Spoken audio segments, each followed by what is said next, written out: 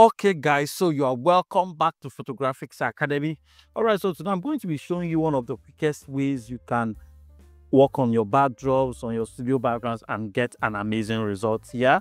So I know you've been seeing us do a lot of videos around it, but this one is exceptional. This is the background we're going to be using, and this is the image we are going to be using. One of the beautiful things I love about this one is that the floor of the image is almost looking like the same with the floor of the background, so it's going to be super easy to work on. So the first thing I'm going to be doing is to expand the cropping of the image because I want the background to really come in a lot. So we'll just expand it, turn on our content aware, and press OK. So once that is done, the next thing I would do obviously is to separate the image from the background. So I'm just going to quickly make a selection of our object. So once the selection is made, make sure you are selecting inverse by right-clicking and going to select inverse. Then make a duplicate of the whole image, right-click one more time and go to layer via cut. So now we'll have our background on a separate layer and we'll have our image on a separate layer. So I'm going to be dragging this image over to this area. Then I'll come to my background, hold my control, click on the icon of the image. It's going to reload the selection. Then I'll go to select, go to modify, and expand. So what I'm trying to do now is I'm trying to fill up the whole background, because if you look over here, you'll notice it has a hole. So once you click on fill, select your content aware in the content and press OK, it's going to just clean it off. So now we'll have our image on a separate layer entirely and our background on a separate layer entirely. Beautiful. So now let's get down to adding the backdrop we're going to be using. So I think I'm missing a little step, but we can fix that later. I wanted to give her more space in the front, because if you look at the background we are bringing in, it has a lot of space here. So if that doesn't work, we'll have to take a few steps back, or we'll generally expand the whole thing, maybe probably by pushing her inwards or something. So let's see how that works. I'm going to also give this background the same expansion. So I need it to have the same image size with my object. Yeah, something like this. Push it up a little, press OK. So once that is done, I'm going to unlock the layers, pick up my move tool and drag it and place it over my object like that. So just keep it here. Hold your alternate, click on just click on any of the edges so that this would appear. Then hold your alternate, click on any part of the image you want to place your anchor line. For this one, I'm placing it on her neck because I want that area to be the constant. Then every other thing scales in from there. Then I'll hold my alternate, go to the edge and just scale it in. Now we can bring it down. Beautiful. This is so good. Press enter. The job is almost done. So the next thing we need to do is to restore back her original shadow.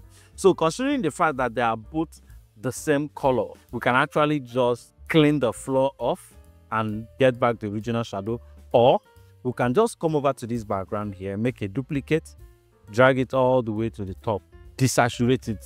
Yeah, so we know that we are not battling colors. You can even slightly darken it down a little, press OK.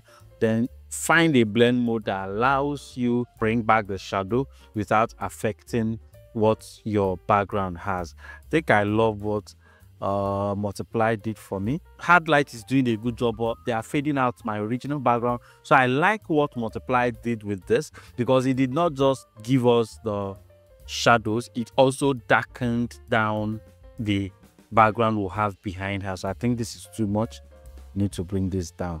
Yeah, so if you feel you still want the shadows to be a bit stronger, you can now use your levels and clip the levels to the background. So as you are darkening things down, it's going to make the shadows even come out stronger. Now we can decide to check other blend modes and see if we get a better blend mode that will render it more professional. I like what hard light is doing.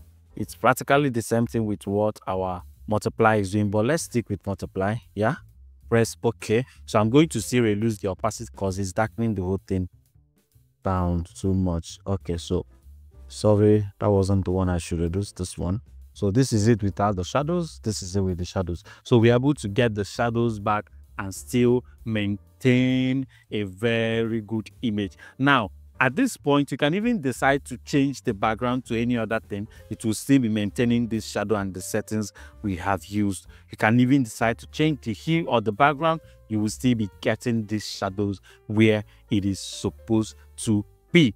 And I think we are already done. So the next thing I want to do is just to create a slight vignette effect behind her so that the whole attention also can be on the object. So to do that, I'm just going to use my curves. I could still do that using camera raw, but let's just use my curve so I can see exactly what I'm doing. Then I'll pick up my brush.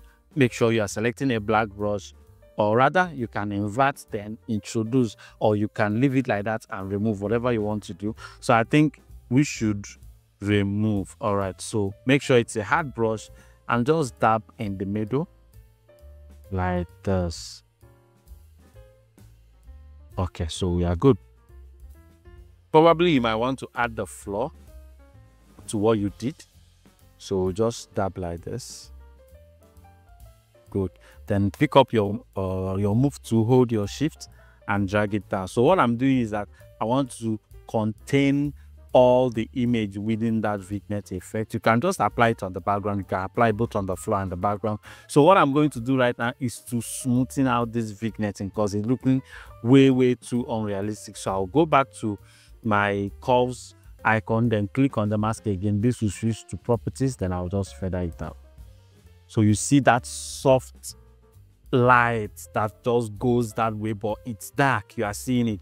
This is the before, this is the after. So we're able to bring attention to the center of the image, and that is how you create this amazing effect. Lastly, what you might want to do is just apply a little global color grading to it. Although this is already looking beautiful, I think I love the effect I got here. So I'll just put this here. The before, the after. This is too much still. Just bring it down. Beautiful. Okay, so the before, the after, the before, the after. And that is how you do it. Looking at the image, I'm noticing a little bit of yellowish touch around the edges of the image, which shows that the cutout was not so smooth because we didn't feather. So what I'm going to do is I'm going to reload the selection on my image, go to my select, go to modify, go to contract. So I'm just going to be losing the pixel by 0.5. That should be enough to give us that edge. Press OK. Oh, I think it's too low, so we'll just use 1. Press OK. So it just pulls it in a little. Click on it and select inverse. Just press your backspace and it should deal with it. And we are good to go.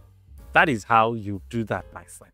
Thank you so much for watching. Make sure that you follow us for more. And please also make sure you subscribe to our YouTube channel. If you subscribe, do turn on your notification bell to get notified every single time we drop a new video. In case you want to gain access to this particular backdrop and you want to use it on your own images, it's very simple. All you need to do is just to comment interested in the comment section and as well join our WhatsApp community, and you'll be able to get access to the backdrop. Thank you so much and see you on the next one.